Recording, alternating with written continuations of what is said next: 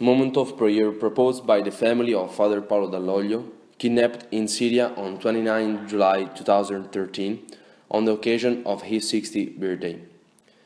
Dear Paolo, on 17 November our present for you will be a prayer or a shared thought, even at a distance, on your 60th birthday. We propose it to those who love you in every corner of the world at 7 p.m. Italian time. We will pray for you and all the other persons deprived of their freedom.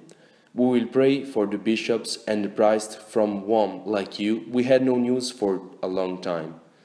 We will pray for peace and justice in that region.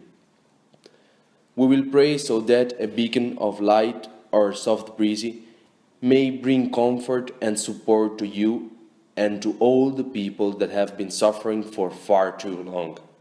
Dear Paolo, we love you and we continue to wait for you with hope and persistence, your family. Whoever would like to send a message may connect to the site www.paolodalloglio.net.